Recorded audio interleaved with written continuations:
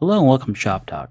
Today we're going to show you how we create this two-tone effect on the front of a GTV. This is something you very well may be able to accomplish at home. A little bit of know-how, a little bit of courage. This is not that hard of a job to do. And we'll show you how it's done. In order to create this effect, you're going to need two different types of tape. You're going to need fine line tape, otherwise known as 1/4 inch tape, and you're also going to need 1-inch tape. First part, you're going to start with the 1/4 inch tape, creating the overall image you want the nose to take shape of.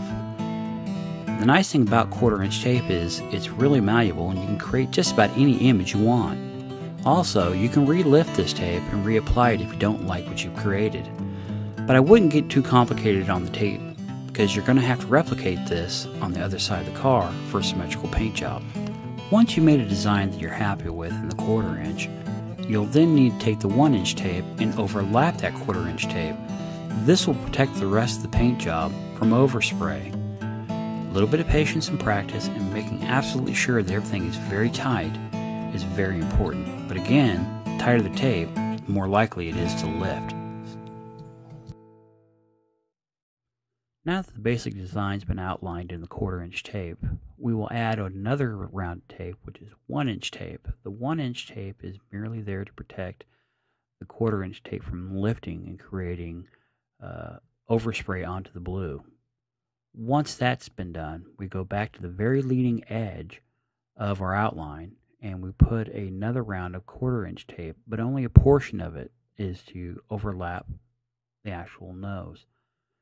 What's going to happen is once the base coat's been applied, we will peel away that tape and then in turn apply our clear coat. Our clear coat will now go past the base coat, effectively making a shell to protect the base coat color.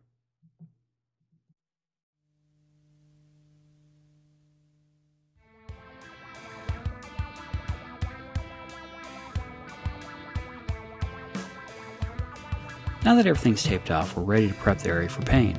We start with two different types of sanding pads here. They both have the same grit level, but we're going to keep one wet and one dry. The wet one is for just about everything other than the areas right up against the tape. We will use the dry in that area and we'll be careful not to scratch onto the tape itself. What we don't want is the sticky residue from the tape to transfer into the paint, because that will show up when we apply our color. So when we start, we're going to sand the areas with the soapy solution on one pad and work the middle of the nose. Make sure to get all the areas that are in between the headlights, headlight rings, all the tight crevices, because effectively if you don't get everything scratched, the paint won't stick. In a matter of weeks, it'll start to crack and flake right off. Once we got all the wet areas done, we take the dry pad and we go back and we butt up against this taped off area.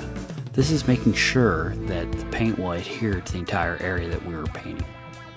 In the entire process of painting the nose, this step is probably the most important. So be patient, take your time, and make sure everything gets scratched. Again, the efforts here will only pay off more on the end results. And on a step nose car like this, there's lots of hidden crevices.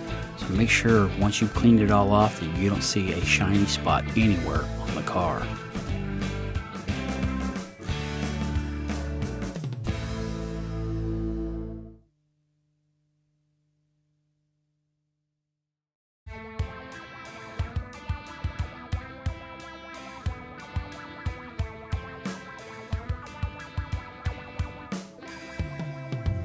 Now that we've completed the sanding activity, it's time to move into the cleaning process. We start with using special lint-free paper towels. Be prepared to clean the surface at least 2 if not 3 times prior to moving on. Those tight areas around the headlight buckets and anywhere else that you can't really see are incredibly important that you pick up, because once the paint's applied, if that area wasn't sanded, or even worse, wasn't cleaned, the paint's going to show it. This is not something you should take lightly.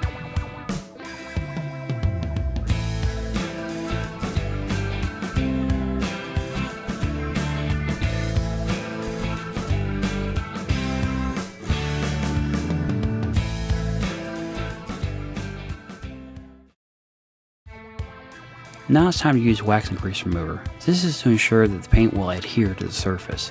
It's important that you wear gloves at this point, because wax and grease remover is a strong detergent and it will dry your hands out.